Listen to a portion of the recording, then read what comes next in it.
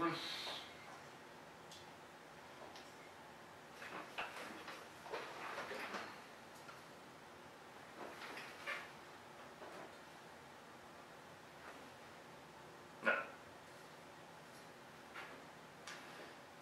I feel like Alfred Hitchcock.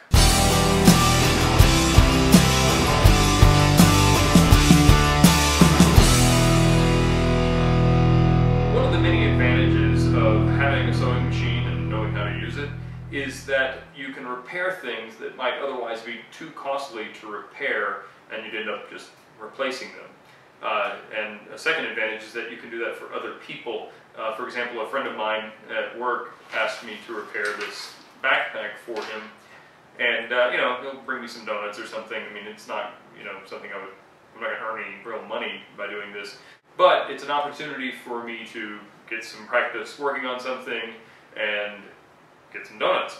In this case, this is a backpack that is designed for use while skiing or snowboarding.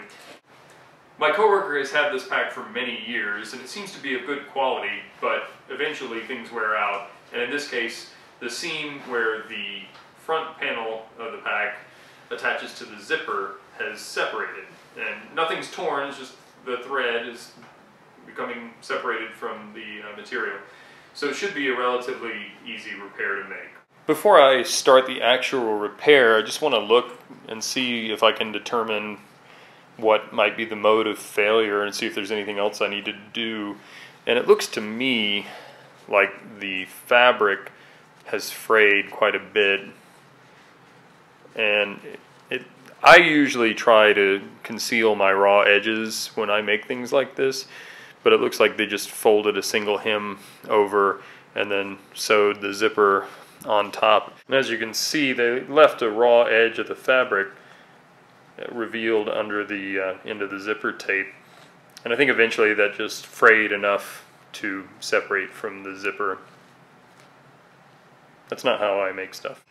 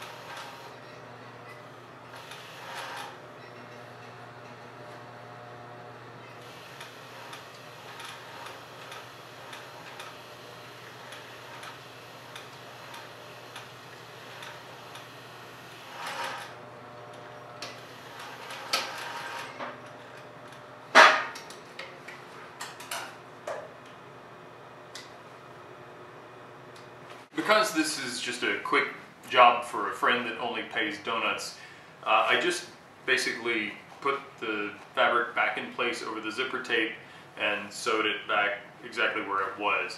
In so doing, I think I realized why this problem happened.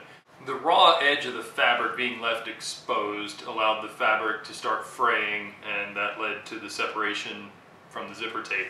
But the reason that that raw edge was exposed, I think whoever sewed this together at whatever factory didn't put the fabric edge or the fold close enough to the actual zipper. It's too far away, and that left that raw edge exposed.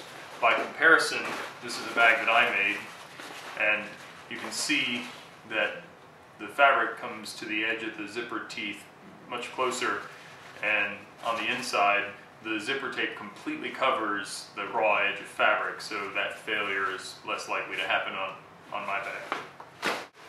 So there you have it. The bag is repaired. In examining it more closely, it's obvious to me that it's going to continue to fail in other areas on the zipper, so ultimately I probably need to remove the zipper completely and put it back in my opinion, correctly. and maybe even replace the zipper, because the zipper tape itself is pretty frayed. But that's going to cost more than donuts, so I'm not going to do that today. In my opinion, this is a great example of why I think it's important to know how to sew and have a sewing machine. This repair took almost no skill, and I don't even know how much it would cost to have it repaired professionally, if you could even find someone in your area to do this kind of repair.